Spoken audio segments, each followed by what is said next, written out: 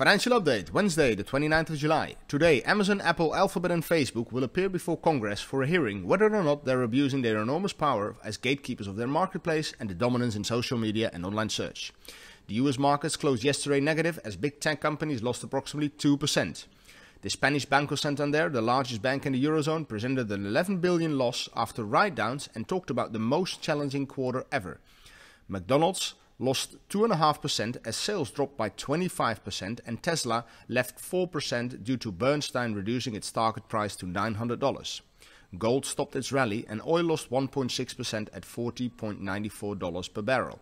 European markets opened 0.5% negative this morning. Have a nice trading day.